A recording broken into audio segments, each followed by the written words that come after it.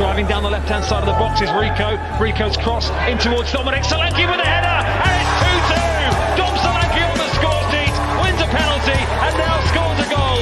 Rico immediately with the impact. Excellent cross from the left-hand side, and Solanke, despite the goalkeeper's hand, finds the bottom right corner, and the Cherries, with almost half an hour to play, back on terms at 2 each.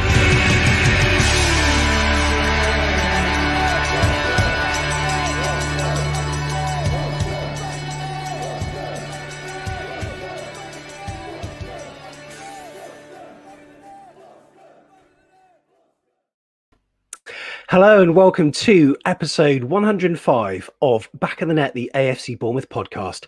My name is Sam Davis, and this is the last of the live lockdown pods that we're doing. From next week, we're back to the latest of the new normals, and for Bournemouth, Poole and Christchurch, we'll be entering Tier 2. So whilst you'll be able to get back to the pub and sink a few pints, you'll need to have some pie and mash with it. Understood? Is there any logic? Probably not. But the good news is that from December the 12th, we'll also have the chance of getting back into Dean Court and watching live football. We absolutely cannot wait.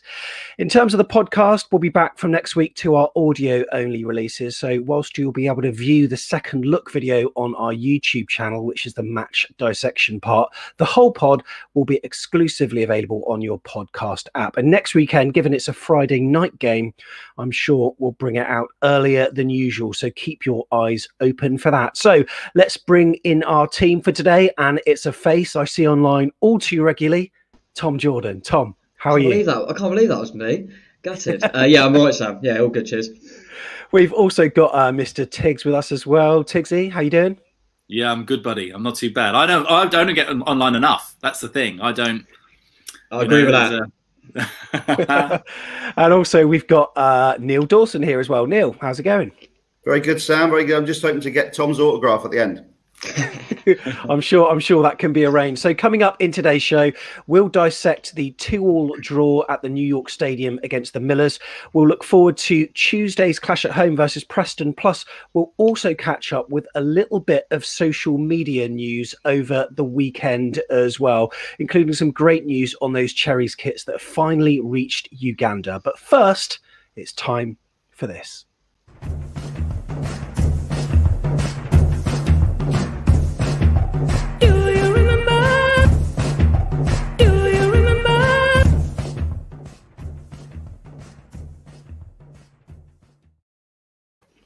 So it's time for Do You Remember Again? And this week, we're going to put it to the panel, and hopefully they, after the show, well, just before it ends, will be able to help me out with the answer. Now, we've got a question regarding a player that has played for both the Cherries and the Millers. No, it's not the ginger Zidane or the Welsh Zidane, Sean McDonald, as you might be thinking. It's actually Lee Camp, who was goalkeeper for Rotherham for 2 seasons in 2015. Of course, we know that he was part of the campaign in 2014-15, which led us to promotion to the Premier League. But the question today is, can you name all of the clubs that Lee Camp has previously signed for that currently play in the Championship? That includes loan or permanent signings. So all of the clubs that Lee Camp has previously signed for that are currently in the Championship. Have a think, and we'll give you the answer at the end of the show. Hi, I'm Michael Botto, making some noise for the boys on Back of the Net.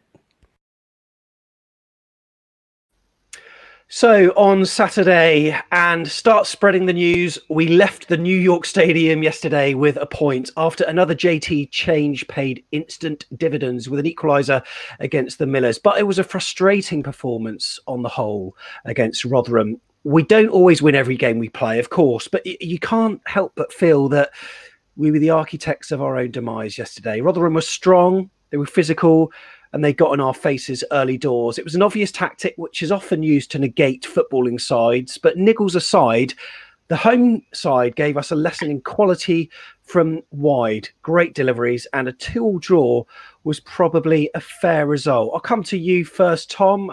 How do you feel about that 2-2? Yeah, it's a difficult one, really. I think it's, on one end, I feel like it was a missed opportunity. We're a better team than Rotherham, but on the day, I felt they thoroughly deserved the point. Like you say, thought they had a game plan. They executed it really well. I would like to think that it was similar to kind of Middlesbrough away and Sheffield Wednesday away, and we probably stood up to it a bit better than in them games, I would say. Having said that, their balls in the box, really, they still caused us a lot of problems. I think it was Joe Mattock, won it down the left, who was putting in some lovely balls that we were struggling to deal with. But when we went 2-1 down, I was glad we managed to show that character to get back in it and at least come away with a point. Wasn't ideal. We certainly missed Lewis Cook, Dan Juma, that bit of magic that's got us out of jail a few times, I would say, this season. So it was a frustrating one. But when we went behind, I would have taken the point, and I was kind of happy to just get out of there, to be honest, because it wasn't vintage us, was it? But yeah, I thought credit to Rotherham. I thought their game plan worked to perfection, to be honest with you.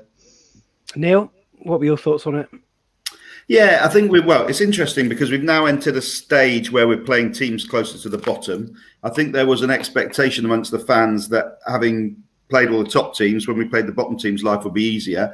I'm not sure that'll come to fruition because I think what we'll see is we quite like playing against footballing sides. We saw that in the Premier League. We morphed into being a side from being a side that played better against the lower teams but could never take on the top six to a side that could go toe for toe with the top six but then lost the ability to beat the more physical bottom teams as we evolved the side. We've still got a lot of those players. So I think they quite like the games against Norwich and teams like that because it feels like a Premier League game. Yesterday, some of those players Rico will never have seen football like that in his life. I bet Rocco was looking at it from the bench thinking, don't bring me on, because that was League One football. So we all know it. So I think as a side, we've had Middlesbrough and Sheffield Wednesday to a degree, and Rotherham now do it to us. We've got to learn how we evolve to that, and it'll be interesting. So when the teams came out at 2 o'clock, Mr. Tiggs, it was Billing and Gosling who came in for Lewis Cook and Dan Juma, and it looked like we were playing a 4-3-3. But the one thing that struck me was both the youth and inexperience on the bench. I was thinking, please don't get injuries, because it looked very form-like, didn't it? Yeah, it did. And when you're playing a game like Rotherham, that's not what you want to see on your bench, really. You know, that there wasn't. I mean, you can kind of understand the team selection in that respect. He's gone with the players he thinks he's able to compete the best in the middle of the field. So Gosling, we know that he can definitely do that. We know that Lerma can definitely do that, and we had Billing as well. So I can understand that. It's just a shame that there wasn't anyone on the bench that we could have brought on who can give us the same kind of what shall I say, fighting performance. Yeah, and I wish we had the doggedness that you have there, because that's what we needed yesterday. And little terrier, that's what we needed. It is, yeah, that's right. And maybe Lewis Cook was that person. And Tom, I've got to say that for the first few minutes of the game, we showed sort of isolated promise, but we had Brooks that went on that early run, about 40 yards or so, but the final product was not particularly great. But Rotherham, they were counteracting us by being physical. They were inviting pressure, and they gained a number of free kicks early. And you could tell it was just going to be one of those niggly, bitty games, couldn't it? Yeah, I think from early on you could see we're going to have to grind this one out. We're not going to beat them just by playing football, because they're going to make it really difficult. I thought they nullified Brooksy really well on that side as well. They were quite strong on that side, like I mentioned Mattock earlier, and they covered a lot of ground and made it really difficult. But like Tiggs alluded to there as well, you're bringing in someone like Gosling, who hasn't been playing for us recently, but that's the kind of game that suits him. I mean, I suppose if Lewis and Arnie have both got knocks, after watching the game, I think, it doesn't surprise me that Jason didn't want to risk him for that one.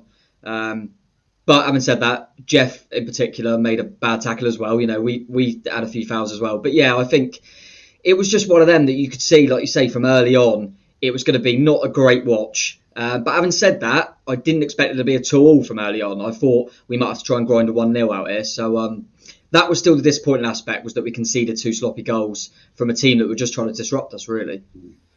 And yeah, it did hark of League One football, Neil, didn't it? Because they were really getting up in our grills and they were pressing quite high, and sometimes we struggle. And with the, I didn't think the technical quality was there from us, and we made it difficult for ourselves.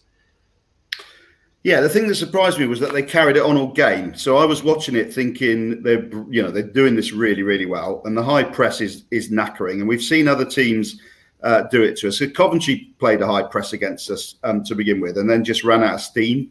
So I think if you were, a Rotherham fan, you'd be absolutely delighted because they kept that going for 90 minutes.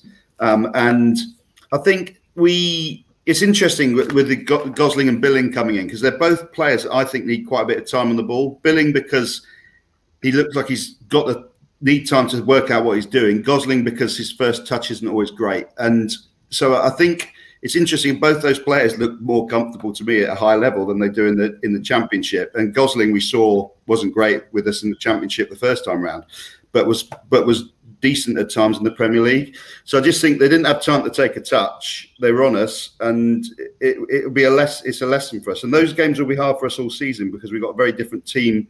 There's no Elphics or Franos, people that roll their sleeves up. It's a very different team now. Do you think we lack leaders, Neil? No, I don't think that's a problem. I think Lewis Cook's captain England under-21s at World Cup level, wasn't he? Jefferson Lerma's a greater leader as you could have. Steve Cook's the best captain in the league. Smith shouts a lot. I don't think I've read it, but I just don't agree. I think we've got some really good leaders. So on 15 minutes, Bournemouth started to get a foothold in the game, and Stanislas, it was a turn very similar to in the week against Forest. It was a Dan Juma-esque turn on the left flank, and he whipped in an early first time ball low to Dom Solanke, who slid in, but the ball just eluded us. The angle just didn't quite favour him really, but that's when it started to tick for us. It's almost like that movement gave us a little bit of confidence, and on 18 minutes. Dom was felled in the box, and we were saying on one of the last shows we did that who's that player that's going to win us penalties? And close control from Dom after Rotherham were up in Bournemouth's faces, and he almost Robson Carnoo'd it. Or if you remember when Liverpool beat Barcelona 4-0, Gigi Wijnaldum on about 86 minutes managed to do a Cruyff turn, and then take out two Barcelona players. And it was a little bit like that. Maybe the comparison's a little bit generous for Dom Solanke, but he played it then out wide to Kelly, and then that quick ball into the box. Dom got a foot on it. It was almost a miscontrol, but he managed to get control of it again. And then it was a clash of feet, Tom. And some people saying it was soft penalty, others saying it wasn't a penalty, others saying it was Stonewall. What was your opinion of it? I think it was a penalty, but I think you can still say it was a soft penalty. I think it's one of them really. If it's for you, you're screaming for a penalty there. If it was the other way around, I would have been gutted and said he barely touched him. Do you know what I mean? Yeah. So, yeah, it's what it is. I think some refs would give it, some refs wouldn't. We got away with it, got the decision. But I think that was key in like you said, when we started getting a few little moves together. And it seemed to be coming more from Junior down that left-hand side rather than Brooksy, funnily enough. But they seem to be nullifying Brooksy well. But Stanislas was popping up quite nicely on the left-hand side.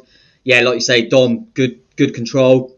And I don't want to jinx it, but I've never been so confident of a penalty taker than I think that's 7 from 7 now. I think I heard someone say, but yeah, he just looks, and you almost know what he's going to do anyway. He's just going to place it down the middle, but he seems to wait for the keeper really well. So I was confident, and he took it really well. So I'm probably jinxed it now, and he'll miss one next time. But no, I'm always happy when Junior's stepping up.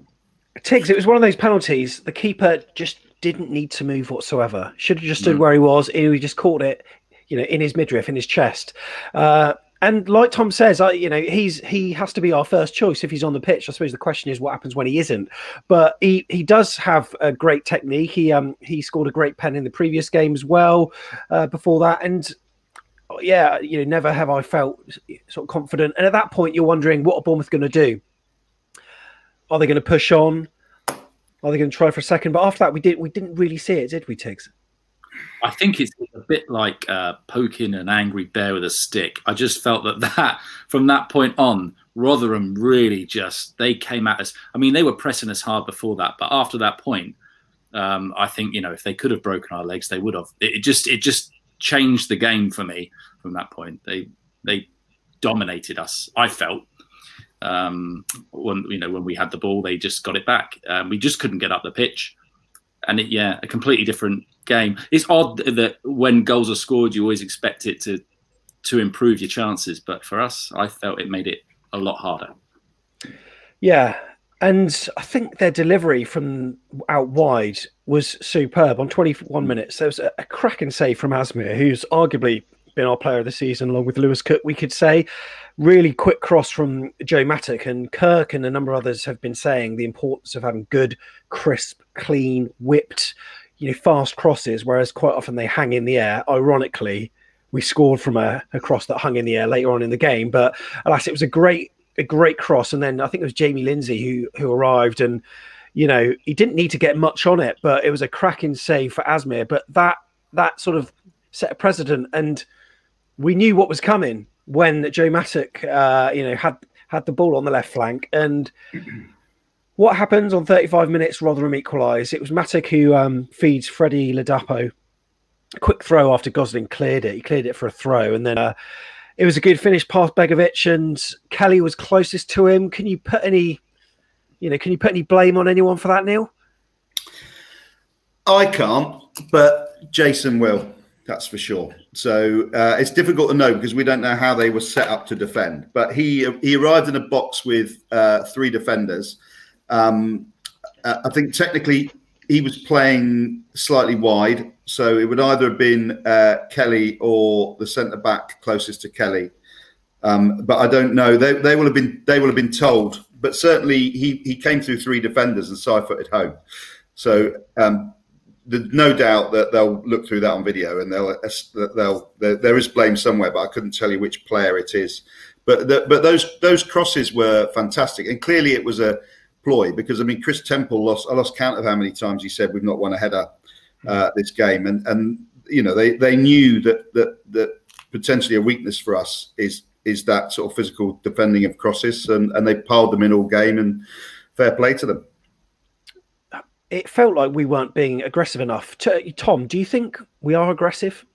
Because for me, it doesn't feel like it sometimes. Yeah, I know what you mean. I think I agree with what Neil said. It was obviously someone's fault. It looked like Kenny was on his heels a bit, but we don't know who was supposed to be picking him up at that point. But I think, like you say, Chris Temple was mentioning that a lot. And I remember the first half of the Reading game. Was it Lucas Jow was their striker? And I felt like he was bullying us up there, that kind of physical presence. And it's a strange one for me, because I look at Cookie and I think he's solid, wins headers. I think Mep's come on in the second half against Reading, and I thought he was dominant. He didn't lose a header, so that was strange to see. I don't know, like you say, Jason will have a look at that, but certainly something that I noticed in the first half against Reading was we struggled with the physical presence, and we certainly did again. I think like Tiggs alluded to as well, getting that, it was always going to be a tough game. When we got that first goal, I really felt now we'll kick on from that. And I wonder if the players almost thought that, finally we've got the goal. And fair play to Rotherham, they deserve credit, because they kept coming. But it was really disappointing to see us almost not cave in, but almost really not find a way throughout the whole game to deal with that physical presence they had. So fortunately we got away with a point, and Jason will be able to look at that, because it was evident, wasn't it?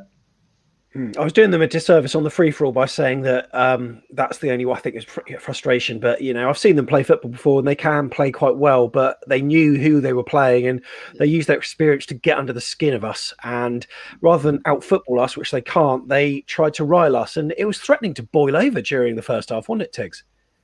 Yeah, completely. I really did think there would be a card or two more than there were. I was expecting a red, never saw it. There was one point where Stanislas was through on goal, and a tackle came in, and the angle wasn't great from the TV pictures, and I thought, this could have been through on goal there. It might be a red, but in fact it was an incredible tackle from their player. So it's tricky. It's tricky to understand how we can combat teams like that. I think our transfer dealings have been, the players that we've got are quite cultured. I think we've been trying to get players who can pass the ball around, but I don't think aggression has been something that was on Eddie's tick list. I just don't. Apart from Lerma, but then, that's one, isn't it? That's one player out of the lot. So we had a free kick just before half-time that Stanislas cheekily whipped over from 30 yards, but the keeper, Blackman, scrambled across to save it. And, we were starting to look better on the ball, and it's a shame half-time had to come, really. But, JT, if he's notorious for anything so far, it's doing good team talks or whatever he does, and the team comes out a lot different in the second half, but didn't quite happen this time. Although we had a chance where Brooks played the ball over the top to Junior, who cut in and shot, and I think the ball was scrambled clear, eluding Dan Gosling. About 2 minutes after that, Neil, Ladapo scored, and it was a free kick conceded by Smith on the left flank, and the ball was fired over, and then it went over to the other flank, and then they crossed it over, and he was at the far post, managed to turn Smith and loop it in from an impossible angle, but it did look like it took a touch off Adam Smith, didn't it? It did. I saw their manager say if Dennis Bergkamp had done that people would have been talking about it for ages. I'm not convinced. I think that's good for the morale of his player to say that. Yeah. But again, Smith with his little dangly leg for that. Going back to what Tiggs was saying, is it cultured or is it pretty? We've got pretty defenders now. Smith's a pretty defender. Mepham's very cultured and pretty. Kelly, Rico, they're not. There's no Tommy Elphick in there or Simon Francis, and I think you could see it with that goal because he went past Smith and Smith didn't get close to him, and then sort of dollied a little leg out. And whether or not he hit that leg or not, I don't know. But it was definitely across the far post. But yeah, that was it. 2-1 down. I wasn't sure whether we were going to get back into it, to be fair, because it was so stop-starty, and it seemed like there were more, referees' whistles than passes during the first half, especially Tom. But it was a really sort of niggly game. But thankfully, we did get into it, and it was a change that was deployed by JT. Smith and Kelly came off, Rico and Surridge were on, and what did we do? Was it 3 at the back we went? Yeah, I think we went to a 3, didn't we? Moved Stanislas kind of went into that right wing back slot, and Rico come on to that left wing back slot, and I guess he just wanted the 3 centre halves for the directness of them, but also to let wing backs bomb on and try and get balls in and get Brooksy maybe a bit closer to a front 2, and Dom obviously partnered with Surridge, but it was a good change. I did think maybe Surridge would get on just to get someone closer to Dom, but the Rico change was good. I think Kelly wasn't having much joy down that left side. And Rico has got a delivery on him, and I think it's easy to forget. Rico's been quite consistent, barring one horrendous 45 minutes against Reading. So I was quite happy to see him come on, and obviously ended up getting the assist as well with a little dinked ball in this time. So, and obviously Dom, goal machine. So no problem. On the goal machine. And Tiggs, you were sort of alluding to the fact earlier, although without having said it, that maybe Philip Billing didn't have the best of first halves, but I tell you what, he was instrumental in that second goal for us, wasn't he? Yeah, he was. I mean, I feel like there's a butt coming. Well, I mean, he was, but right place, right time. I don't really know if I don't want to take it. I'm not taking it away from him, but at the same time, I think any player. I think Begovic could have been in that position, and the same result would have happened. So, he puzzles me because we can all see how good a football is. But what's really interesting for me is that Tyndall started playing Cook deeper this season, and he played Lerma more advanced. We all know what Gosling can do. I just don't know where he should be on the pitch. I just don't know. Should Billing be further up and maybe be pressing higher? I mean, that might work for him. I don't know. It's tricky. Yeah, it is. And you know what? From going 2-2, thought we'd push on, and it looked like Rotherham had pulled one back, but thankfully it was offside. It was a scissor kick from McDonald, I think, and then the follow-up. A great save by Beggs, got to say, but then Crooks was flagged offside. And Neil, throughout the game, Begovic showed a lot of class, and we've spoken about it so many times. He's like a new signing, isn't he? Yeah. He is. I mean, we talked about it on the last time that his pedigree should never be questioned by anyone, whether or not we saw it in that season. He's an outstanding international goalkeeper, and we're seeing it now. It's interesting because everyone raved about that scissor kick save, and rightly so. But I thought the save he made in the first half was harder for a keeper to make because he was going across goal and he just got his fingertips to that guy's volley at the near post that you talked about earlier, Sam. That to me was a harder save to make, but they were both saves that most keepers wouldn't make. Outside of international keepers, phenomenal, and long may it continue. He's probably now the one player we'd worry about getting injured. And if you'd said that to me in August or September, whenever this bloody season started, I would never have believed you'd have said that. Yeah, that's right. And then I thought that we were going to. I thought we were going to win it 3-2. Stanislas, I think the ball got fed out to Rico, and then he cut the ball back to Philip Billing, who blasted over from the angle, and probably should have done better with it, given that there were players in the box. But Whenever Rotherham got set pieces, either after that or before that, I was always worried, weren't you, Tigz? Because their delivery was just so good. And I don't know, there was a vulnerability yesterday that I haven't really seen in previous games, and I don't quite know why that was. I just think that Rotherham knew where that ball was going to go, and they every time they gambled, they won every header, and then they won the second ball. They know exactly where that ball is going to go every time a free kick comes in. I don't think we can say the same, if I'm honest with you. Our free kicks and our set plays altogether last season was something that people kept going on about how great they were. But I don't think we really know this season. There's a few that we've had where the ball's definitely not gone where it was supposed to. I don't think Rotherham have that problem. Yeah, and then in 90 minutes, cross on the left-hand side, Surridge couldn't quite get a good enough contact on it. It was a great chance for Bournemouth, but 2-2, thankfully, due to the Norwich result, we still stay in second. It feels a little bit fortuitous, Tom, really, but I'm in two minds about that. If you win all your matches at home and draw away, it's not so bad, but I don't know, when you're playing teams at, this sounds condescending, of a particular level, then you expect that you should be able to pick up 3 points. But it was just one of those games, wasn't it? Yeah, it's difficult. I think Neil said it earlier. I think we probably are going to have to find a way to combat that, because I think we look better against teams that try and play football, because it's harder. Teams are going to come out and sit back and just make it nasty and make it horrible. I wonder if there was an element of surprise to a degree. I've not seen that much physicality from Rotherham in previous games, and maybe they use that just specifically for playing us, and maybe that caught us by surprise a little bit. But I think it's almost a silly comparison to make, but obviously Man City smashed Burnley at the weekend, and Man City are a team who have got a lot of neat and tidy footballers, but no one that really wants to get into a fight. But they've got a good plan A, and they executed it on the day, but occasionally they get bullied out of games. If we've got players that we know what they could do, and unfortunately they didn't quite have it to their level. If Brooksy was on it like he was the previous game, we probably would have won that game, for example. I don't think in footballing terms we weren't good enough on the ball either. I know it's easy to look at the sense that we were probably physically bullied a little bit, but if we were to our levels on the ball, I still think we would have had enough to win the game. So we weren't quite on it, and hopefully that's a bit of a learning curve as well for the way they were, and we didn't lose it. So yeah, difficult one, because Norwich, it looked nice, but then also it's a missed opportunity to go top, isn't it? So difficult one, but I was happy to get out of there with a point, to be honest. Something that's worthy of note is that 12 years ago, Bournemouth, Rotherham and Luton were in the bottom tier of English football. In that time, of course, Cherries have spent 5 seasons in the top flight, and Luton have been in the relative wilderness of non-league football. But Rotherham, well, they've sort of flitted about the divisions, had landlord disputes, and now they're back. They've been in about 3 different stadiums. It's the first time all 3 clubs, with the deductions, have actually played in the same division. So credit to all the sides, and F the EFL. I'm absolutely certain we all agree with that. Right then, let's get some Cherries news. Hi, I'm Dan Goslin, and you're listening to Back of the Net.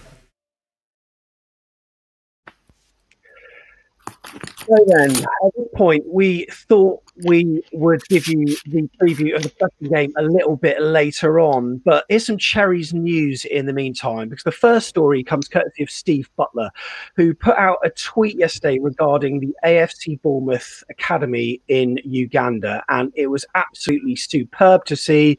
Anyone watching on YouTube will be able to see this tweet at home, and look at those lads all wearing the Bournemouth shirt. Absolutely superb.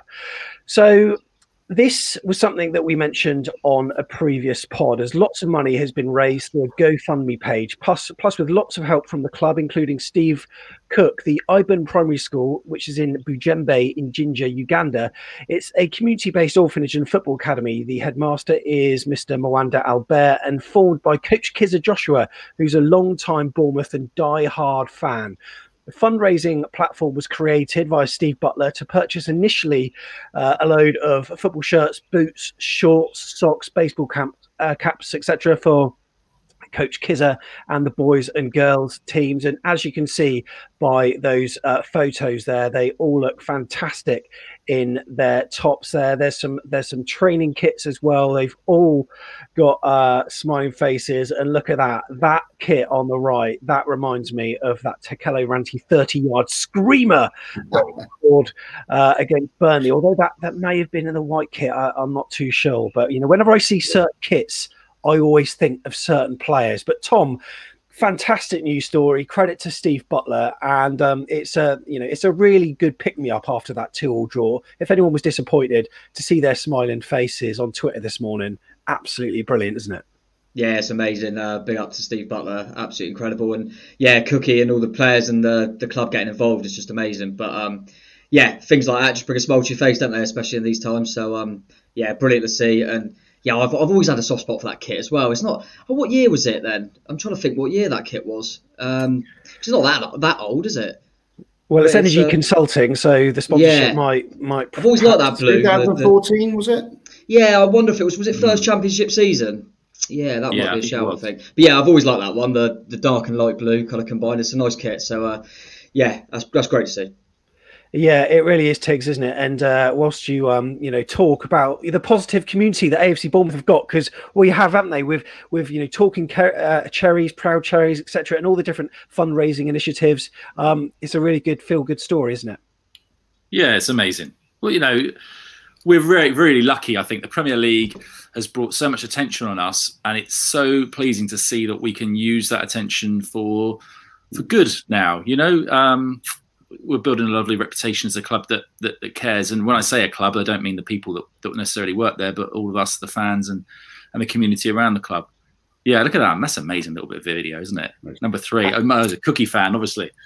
Yeah, I just think it's absolutely superb. So yeah, credit to Steve Butler for that. Absolutely brilliant work. And yeah, we'll post the link below to Steve Butler so you can keep abreast of what is going on with regards to that, because yeah, absolutely superb work. Well done, Steve Butler. This is Matt Holland, and you're listening to Back of the Net. Now, also, just a passing point of interest is the non-story that became a story this morning, something which came from the bastion of credible journalism that is The Sun, a publication that most people probably wouldn't wipe their backside with. But it was all about a certain purchase made by a chief executive. And, The Sun creates stories for people to be talking about it, whether rightly or wrongly. And like a moth to the flame, we all did. And Neil, I mean... what did you make of what you saw this morning? Yeah, it's interesting. I mean, it depends. There's so many stories within a story, so it depends which one you want to pick, isn't it? So, I mean, personally, what someone chooses to do with their own money is up to them. So, if he wants to buy his wife a John Paul Gaultier hot air balloon, it's up to him. It doesn't affect the rest of us. It's his money. I think the bit that attracted me to the story was more having been someone that sort of collected money for the club before and shoved 10p's in buckets, having witnessed when we overspent on our way back down before. It just really concerned me, the level of salary that a non-playing or non-managerial member of the team is getting. So, I mean, there's reports in that stats that you sent over, Sam, that he's getting close to £2 million. Whether or not that's true, I don't know. But if you're buying that sort of car, it probably is. So I just question, with people being laid off by the club and us not signing any players in the summer and us tightening the belt, do we need a chief executive on £2 million? Because I know a lot of FTSE 250 company chief execs that do a brilliant job for a fifth of that level who have been chief executives before, because Neil Blake obviously got the job because he was Eddie Mitchell's son-in-law, not because he was an experienced businessman. So that was my take on it. Okay, Tom? Yeah, no, I like the Bentley. Nice, wasn't it? Very nice. No, I mean, to be honest with you, I agree with what Neil said. If he wants to spend his money however he wants to spend his money, I think it's one of them things that's gonna, I don't know what the word is, but when you see, like Neil said, fans have put a lot of money into the football club over the years. We've seen us getting problems financially. Sometimes it's like, yeah, we probably know he's on a lot of money. I'd rather not know officially, though. Do you know what I mean? I'd rather just think he probably is, but I don't want to know about it. Because, yeah, like you say, we haven't signed any players. People have taken taken pay cuts. I believe he took a pay cut as well. I'm not going to act like I know too much. But yeah, people lost their jobs, so it's not a really nice thing to see. But to be honest, yeah, I think it's a bit of a non-story. Not sure how it got out or whether, like I say, it was the Sun reported that players aren't happy and things like that. I can't pretend to know, but yeah, I just looked at it and thought, oh, it's a bit. I wish that didn't come out, but it's not going to bother me too much. Quite like the car. She looked happy with it anyway, so let's move on. Yeah. I did think, looking at the height of her, that a better use of her might have been against Rotherham for the last 10 minutes. She's played just as much as Carter Vickers. Yeah, no, very much so. I mean, it all depends what you see it, you regard as a measure of success. Is it the team's position? Is it, if that's not successful, and the fact we're playing EFL football, does that mean that Eddie is a failure too now? I mean, I would guess that the transfer monies and the club's financial state is probably the only gauge. But from what Cherries Trust have told us, we're in a healthy position. Yeah, we've had no signings, but there is a training ground still pending. The team are a point off the top of the table, and with what some people say is a manager not good enough for the job. And despite Neil Blake being good enough for Eddie for a long period of time, at the same time, Max, I think, also is trying to recoup some of his 9-figure sum that he's put in. It's funny, we only question the wage that he earns when there's something flashy to look at. I mean, we want everyone to be an Eddie with regards to his media persona, but not everyone are. I think that at worst, maybe you call it insensitive, but then, so are all the other Instagrammers who are flashing, cash on their channels. I think you've got two parts to it. You've got the immorality. In my mind, like the money accrued during the Premier League era, for his wage, it's, surely his business. He was responsible for, overseeing, like thieves in the night, the transfers of Mings and Mousset. We were almost, clad with balaclavas, Tom, weren't we, with the amount of money that we got for those two, none of which we didn't know how much we'd get for them, but to get what we did, it was just like, what the hell? He's pulled off a coup there. Yeah, no, definitely. And obviously, like I say, it's just one of them things. I would like to think that everyone's been rewarded for the journey we've had and the promotion and how we've done. But also, yeah, and everyone's probably lost some money in terms of pay cut stuff for getting relegated. And that's how it should be. Regards to his job role and whether he's worthy of how much he reportedly gets paid or whatever, it's not. I don't know enough about his job role. Do you know what I mean? I wouldn't be able to tell you what other people in his job role get paid. And obviously he was at an elite football club in terms of we're in the Premier League. But yeah, it's one of them. It's one of them things you just rather not see on the back of just a relegation and like you say, knowing that people have lost their jobs and things like that. But all I do know is Eddie always spoke quite highly of him, didn't he, when we were talking about different transfer dealings and stuff like that. But equally, like Neil pointed out, he potentially looked like he got the job through a bit of fortune to who he was linked with rather than being amazing at the job. So, but I honestly I don't know enough to be able to comment on it. Like I say, main thing I took from it was I quite like the car. Yeah, it was a really nice car, and you know what? It's a familiar blueprint, really, isn't it? The story which creates outrage and show luxury item and then follow it up with all the negatives that make it look inappropriate, like relegation, furlough, pandemic, etc. But either way, it's been an interesting sort of weekend on social media, so we thought we would just mention that as well.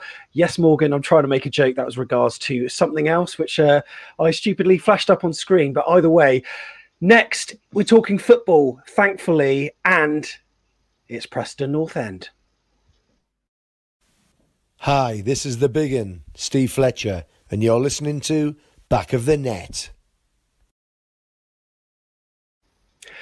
So on Tuesday night, live with multiple cameras and replays on AFCB TV, or you got the single camera option on the Sky Sports red button. Cherries entertain Preston North End. Now, the last time we played them was in September 2006, and I remember walking home in absolute disgust. I recorded a podcast about it after the ticketing shambles. I was trying to collect a ticket. I arrived nice and early, didn't even manage to get anywhere near the collection point because of the mass queues outside. I think only 3 windows were open. In the end, I was delighted to miss it as Bournemouth lost 3-2 after a less than dire performance at Dean Court. Now, before we hear the thoughts of the boys on this one, earlier today, we caught up with lead writer for Football Accumulators and Preston fan Jack Goodwin. It's too simple to say that we've just been really poor at home and we've been good away, because at one point we were bottom of the home table, which I think we still are. And at one point we were top of the away table. But I think it's too simple to say that. I think it's the calibre of teams we've come up against and the style of play that they play, especially at home. I mean, we've played the likes of Birmingham, Sheffield Wednesday, Stoke, Millwall, and you know yourself, these are all teams that are quite aggressive, get in your face sort of teams. And if they get the first goal, they will sit back and invite us to have the ball. And throughout Alex Neil's 3.5 years with North End, we've not been brilliant on the ball. We're a team that are better in transition, that hit teams on their counter-attack, and we perform better against your likes of Reading and Brentford, who like to keep hold of the ball, and then we just hit them by surprise when we wait for them to make a mistake, hit them by surprise, hit them on the counter-attack, and hopefully we put it away. But I mean, it's a championship, isn't it? It's the beauty of the league. You can go and beat Brentford, who I think is one of the best teams. If not, I thought they were the best team in the league last year. I thought they were unlucky not to go up. But on the other hand, you could go to Rotherham, who probably, without offending them, they probably will go down or will be in the relegation scrap, but lose comfortably to them. So yeah, it's just the championship, isn't it? So there we are. Preston on Tuesday. Tiggs, how are you feeling about this one? Yeah, tricky. I mean, they've shipped 7 goals in the last couple of games, and we were talking earlier about what the Rotherham manager said after his game, and the manager of Preston said after the weekend's game, he said, "Give me Troy Deeney and Andre Gray, and let's see how the game goes." So I think we're going to get a similar kind of response after our game. I think there's certain sort of definitely feeling there that when you're playing against a team that's just come down from the Premier League, he doesn't much like it. So in his eyes already, he's saying to me that we should be beating them. But let's hope his players think that too. Neil? It's going to be tough for them. They come off the back of Watford and then into Bournemouth. That's a lot of 2 games where they'll do more chasing than they will have possession, particularly after what the Preston fan just said. It sounds like they do that anyway. So that's a lot to put into your legs. 2 long road trips and a lot of chasing the ball around. So I mean, to me, this should be a comfortable win. Be good to see Jayden Stockley again. Hopefully he'll get some minutes. I think he came on yesterday, so I don't think he's a starter. He was a guy that tore League 2 apart, struggled a bit in the Championship, probably finding out he's a League 1 striker, aren't we? So it'd be lovely to see him again. Yeah, and Tom, it was the ex-Norwich manager that's in charge of him, isn't it? Alex Neil, isn't it? Yeah, not a fan of him. No. I don't like it. He's irritating, isn't he? But yeah, I don't know too much about Preston, really. Like you say, they seem to have had a few bad results, and then I think they beat Reading 3-0, and I think they got 4 against Brentford. So they seem a bit like most teams of the Championship, to be honest, consistently inconsistent. Do you know what I mean? I'm not sure what to make of them. Jayden, whether he starts or not, yeah, it'd be good to see him. I think the last few they've gone with a 3 at the back. If they watch the tape of our game that we've just had, they'll certainly be trying to rough us up a little bit, and I think a lot of teams will be looking to try and do that now. We can't use the element of surprise now. Teams are going to look at what Rotherham did and said, Bournemouth have got technically good players. This is a way to get them, because Rotherham are very close to winning if it weren't for some Begovic saves. But also, Sam, you're probably alluding to the league, but I'm not letting you go with it. I did go to Preston not that long ago in the Cup, because Federici was the hero in a shootout. Oh, yeah. I remember going because it was a Tuesday night and it went to blimmin' penalties, and I didn't even go to sleep before work the next day. How long it took me to get back on the coach. But yeah, I can't remember what the score was in the game, but we definitely went there. I definitely went there with Federici, so it would have been our first Premier League season in the Cup. I think we beat Hartlepool the round before. I'm going to have to look this up now, mate, because I can't remember. And I was going to say as well, I'm sure we played them again at home. Yeah, that's the one that I was referring to. In the Carling Cup. Was that when that lad got a hat-trick? He never scored again for him. Yeah. Mackinock. Yeah. But no, I definitely went to Preston because I remember didn't sleep. So I was just letting you know, Sam. But it was Cup, so it was another Cup one, so I'll let you off. You know, if your team has just been smashed 4-1 at Watford, Tiggs, they're going to do something different, aren't they, against a Bournemouth side that play equally open and expansive football. I just fear that they're going to be watching that Rotherham game and thinking that's the blueprint that we need to do. You know, get up in their faces, be physical, be aggressive. It could be a real tough one. It could be, but if that's not the way that they're used to playing, if that's not what they have done previously, then there's no guarantee they'll be any good at it. You know, I think the thing is we rely on playing our game. I don't think this season we're going to have a different way of playing. We just need to defend against those balls that come in. We need to be better at closing down, I think. You know, their fullbacks or their wingers, wherever they choose to be. But no, I'm still confident. I don't think that people can look at the game against Rotherham and think that we're a pushover. They certainly won't. You know, they can try and play that way, but we've got our ways of beating them, I think. Bloody hope so. Can we have predictions all the way around in a minute? But Neil, you're about to say something. Yeah, no, I was just going to say, I think a lot of it. How bad are the injuries to Cook and Danjuma? Because I can be quite critical of the side. I didn't actually think we were that bad yesterday, surprisingly, because everyone else seemed to a little bit on social media. But so the key to the last 3 games prior to that was that Lewis Cook and Jefferson Lerma were outstanding together, and Stanislas sat just in front of them. That 3 in the centre of midfield did everything for us. And then we took 2 of those players away yesterday, which disrupted the whole of the centre of midfield. And Billing and Gosling, you know, it may well be that they just weren't very good, but it may just well be that they don't have many games, so they haven't had a chance to get into a rhythm. So, you know, that was quite critical to that performance. So if they're back for Preston, that makes a huge difference.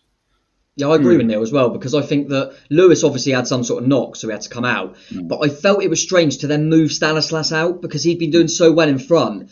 You know, I would have expected more, say, someone like a Riquelme instead of Billing, just to keep Stanislas in there, because it'd been, you know, he'd just come off the back of scoring a couple of goals, but he looked really good in there, and that seemed a bit strange. I mean, the Lewis one, if he's injured. But yeah, that was a surprise, because like Neil said, that's changing 2 from that midfield area. But yeah, I think the fact is as well, if they come and rough us up, for the players we've got available, our plan A should still be good enough to be able to. Like I say, I think if we execute our plan A and the way we play well enough, we should be able to get past that physical side of things. But just something to look at. But Jason will be aware of it surely now, so I expect them to try and put that on us anyway. If Riquelme had started yesterday, he'd have been on the plane home. True. We'd have been FaceTiming him, and he'd have been like, "No, it's okay. I stay here. I stay here." going up playing in the Madrid Academy, and then stood in Rotherham while some 6'8" bloke from Barnsley kicks you up the arse. I think he'd have been straight on the EasyJet to Madrid. Tigz, what are you about to say? I do wonder sometimes, and I wondered this under Howe, whether there is a pecking order. So 2 players get injured, and then the next 2 in the pecking order go in, as opposed to us trying to change like for like. So I do, and I've seen this Tyndall before. I think that I feel that he has changed system to suit the players who are next in the pecking order. So, you know, when we had a lot of defenders at the top of that pecking order, he was playing 3 at the back. You know, I just wonder if Riquelme, it could have been a chance for Riquelme. You're right, Neil, he probably would have got kicked to bits, but somebody out on the wing would have made more sense, because that worked previously to keep Stanislas where he was. But there's a pecking order, and I think that, you know, next on the pecking order was Billing, who hasn't even been on bench. He's been crying out for minutes, and Gosling. That's how I feel it went. I'll pick up on Tiggs's point a little bit. It's a good point, because I think, to be fair to him, because we changed that 3 almost because he was forced, because Steve Cook got suspended. But to his credit, when Cook was back, he continued with the 4, to his credit. But it's like Rico's being punished for a bad 45 because he needs to play Kelly, but he knows that Mepham and Cook is the better partnership. Because I personally, if they're all fit, I think Kelly would miss out for me. But we would probably all agree at the start of the season, Kelly's probably the best of our defenders. But for a balanced side of it, I think that Rico's better as a left back, but Mepham and Cook probably is the best partnership. So interesting point Tiggs makes, because I thought that as well. I thought it's almost like he's playing Kelly at left back because he thinks, oh, I've got to play the 4 now, but Kelly's too good to leave out. So that would be an interesting one, because Kelly did go down at one point in the game with a bit of a knock. So I wonder if he'll use that to maybe. I can see Rico replacing Kelly on Tuesday night, personally. And then we'll see if Danjuma and Lewis are ready to start or not. He's been very disappointing at left back, hasn't he, Kelly? Yeah. So we've had that thing where both Kelly and Rico looked excellent at the back of a three at left back, and neither of them looked that good when they've had to play a proper in the orthodox left back position, which is really odd. Because Kelly played there for Bristol City. It was Eddie that saw centre half in him, and Rico's been a left back all his life. But it's always like having a battle to not be in the team, because whoever comes in, I mean. I think Rico gets unjustifiable stick. I think you called it spot on, Tom. He's had one bad 45 minutes this season. He had quite a few last year, but he's only had one bad this time. But I just think he should start, definitely, if it's at left back. And had he played in the last two games like Kelly had, there'd be people on social media asking for him never to play again. Yeah, that's a reality. So. It's weird as well, isn't it? Because I watched a bit of I watched a bit of the England under-21s on the international break. Kelly played at left back in one. I can't remember which game it was, and he was brilliant. I mean, I know the opposition is different and stuff like that, but it is a strange one and it almost makes me think I can see why maybe we started the season with Smith there, because Kelly and Rico haven't. But same what Neil said. I think what he had one of them games, didn't he, as a fullback against Reading. But apart from that. I think Rico's been pretty good apart from that. And yeah, they both look quite decent as left centre back of a three. It is a weird one, but I think Kelly's had the last two games and he's performed no better than average for me. So I think it's time to give Rico another shot in there, to be honest. But I like the Mepham. I've always thought Steve Cook looks better left centre of a centre back. I don't know why, because he's right-footed. But I remember when he was with Elphick, he was left centre back. And then when we went to the Premier League and he played with Distan for a bit, he got dropped. And when he was with Ake, I never thought he looked as comfortable. And I don't know why, but I like Cook left centre-back. So I think that's the way to go. But it'd be interesting to see. But Kelly's still a good player. But like Neil said, if Rico played like Kelly has last couple, we'd be getting pelters. So as James just said then, if you are going to play Kelly, preferred at left-back or centre-back, Tom? To be honest, right now, I don't play him either. I see that he's played for Bristol City there well, and like I say, for England. But for what I've seen for him, is 2 games for Bournemouth at left back. Not for me. I see him more as a centre half, to be honest. But he probably suits left centre back of a 3 the most. Not that I want to see that system, but he probably suits that the most. Brilliant. Okay, so let's just do a few predictions then. As we do, I'm going to go for a 2-0 to Bournemouth on Tuesday night. Tom? I'll go 2-1. Dom Solanke brace. Beautiful. Tiggs?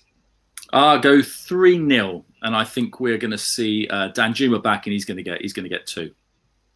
Brilliant. Neil? I'll split the difference because I think it's going to be 3-1. And I think we'll concede a header. I do think Dom Solanke will score. I think he's been excellent the last few games. Only fair to point that out because I was critical of him last year. And he's on that run of form where he's becoming a right handful. So I think he'll be in the goal scorers. This is Mark Pugh, the foodie footballer, and you're listening to Back of the Net. And congratulations to Mark Pugh, who he assisted Shrewsbury's winner today in the FA Cup against Oxford City as they won 1-0 in extra time. What a legend, Pewey, top man. Right, so that nearly wraps it up on Back of the Net for this week. It's been a lively one. I've got to say, I've really enjoyed it. Nothing like a bit of stimulating Cherries chat on a Sunday night. Thanks to everyone who's been watching online, and make sure if you're watching on YouTube to give this video a like and subscribe to the channel as well. And to all those who are listening on your app, we'd really appreciate it if you leave a review on your podcast app. We'd thoroughly appreciate it. Plus, if you want to show your support financially, you can buy us a coffee and help to deliver a better pod. Your support's really appreciated. It's afcbpodcast.com/coffee. Looking to get some proper mics, and hopefully soon we'll be able to do these kind of recordings all together, sat with a pint round a table, and do it the proper way. We don't really want to be doing this streaming thing forever, and we'll see how it goes with regards to when we can all get back together. But of course, at the football, we can for the match on December the 12th. So we are really looking forward to that. Now, at the start of the show, was, do you remember where we asked, can you name all of the clubs that Lee Camp has previously signed for that are currently in the Championship? That includes loan or permanent signing. So, lads, should we go around one by one and see if we can name, tick some off? Tom, I'll let you start with one. I mean, you could go for the obvious, but... Do you want me just... Are we going round in one? Or do you want me to have a crack? Just do one by one. Nottingham Forest. Forest, correct. Tiggs? Did he play for Coventry? Yeah, easy for you to say. Yeah, Coventry. Yeah, he hasn't played for them yet, but he signed for them. But that is one of those clubs he signed for. So, yeah, Neil?